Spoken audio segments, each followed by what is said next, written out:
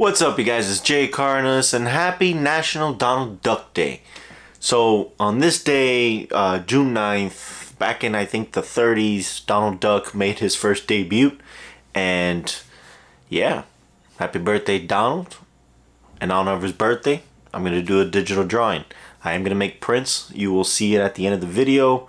I'm obviously doing this video a little earlier, but yeah, I'll have prints. I'll have them hand signed and ready for you to pick up on the website, so make sure you check that out at the end. Stay tuned. So the very first thing to do is a quick rough sketch of Donald. I went with a reference where he's screaming, upset about something, throw his fist up in the air and his cap popping off his head. Classic Donald throwing his little tantrum when something doesn't go right.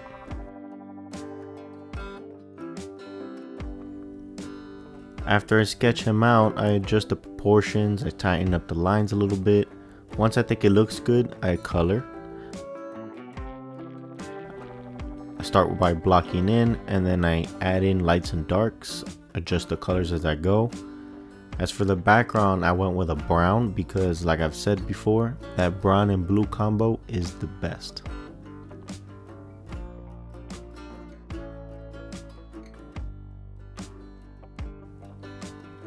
I remember when I was younger, I'd watch short episodes of Donald Duck on TV. I think it was before he joined Mickey.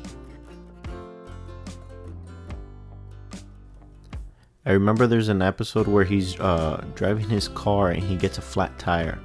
And the whole episode is just him trying to change the flat tire. But the bolts don't come off, the rubber doesn't come off the rim. The jack doesn't want to lift the car, then the rubber doesn't want to get back onto the rim. The dude was just having a horrible day. I think at the end he ended up getting a second flat.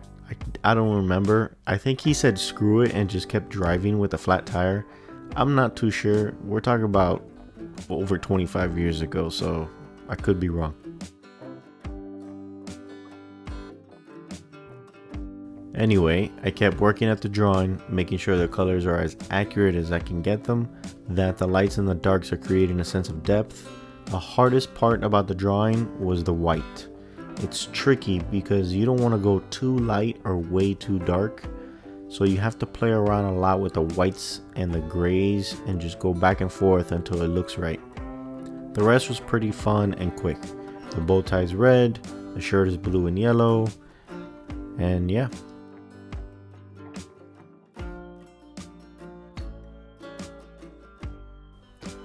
Now that I'm thinking about it, I think Donald got that car because he traded in a donkey for it. I think he was trying to impress a girl duck, which I'm assuming was Daisy, but I don't know if she was around at the time.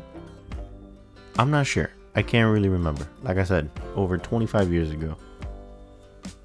God, I feel so old saying that.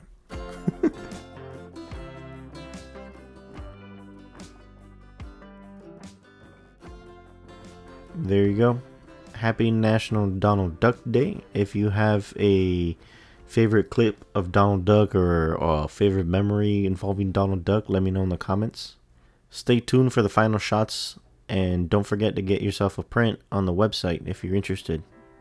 Thank you very much for watching. I'll see you guys soon.